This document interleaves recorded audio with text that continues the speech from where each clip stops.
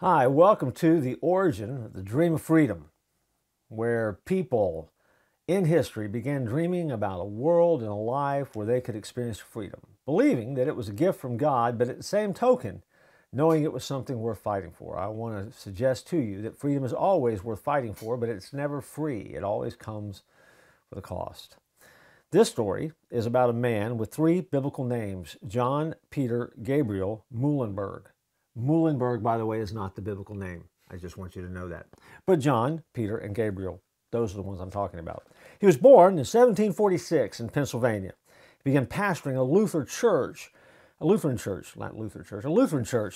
Woodstock, Virginia in 1772.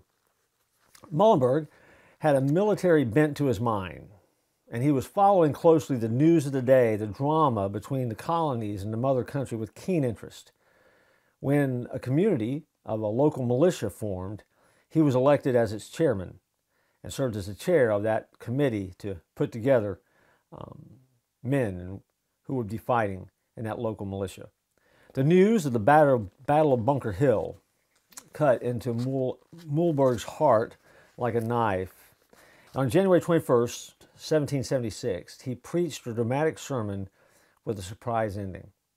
His text was Ecclesiastes 3, 1-8.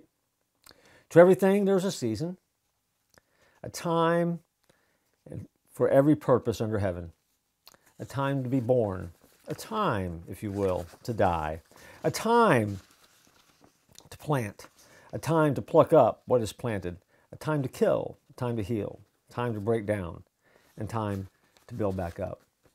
According to his nephew, when Muhlenberg came to verse 8, he read the words with great feeling. And he said dramatically, a time to love and a time to hate, a time of war and a time of peace.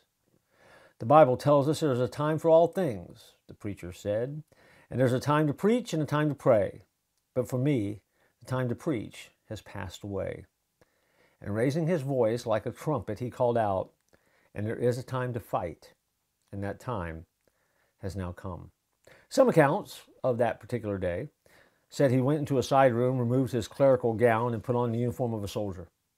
Others claim that he threw off his clerical gown before the congregation, revealing a soldier's uniform already on underneath. In any event, the church was stirred as he walked down the aisle, went out the door, and signaled a drumbeat as he appealed for volunteers.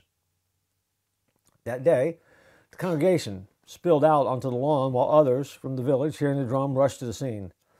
The sight of the pastor in uniform standing at the door calling for recruits kindled the most unbounded enthusiasm.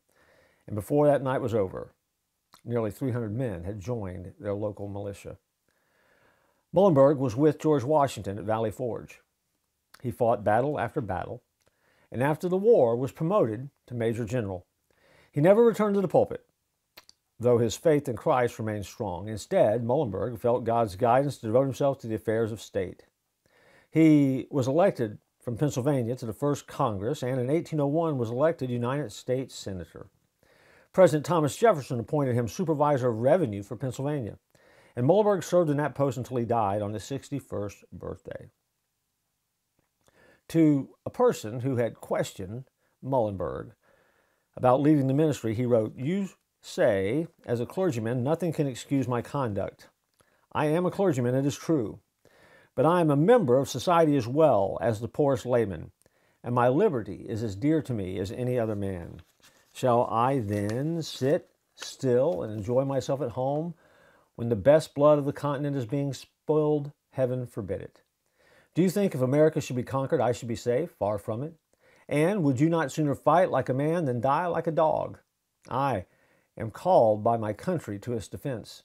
The cause is just. The cause is noble. Were I a bishop, even a Lutheran one, I would obey without hesitation. And so far from I from thinking that I'm wrong, I'm convinced it is my duty to do so, a duty I owe to my God and to my country." Pretty powerful commitment. Today, if you were to go to the Capitol, there is, in the United States Capitol, a statue of John Peter Gabriel Muhlenberg. A memorial to him is located on Connecticut Avenue in Washington. Muhlenberg County in Kentucky is named for him. There is another memorial that stands to him behind the Philadelphia Museum of Art. That's where the Rocky statue is.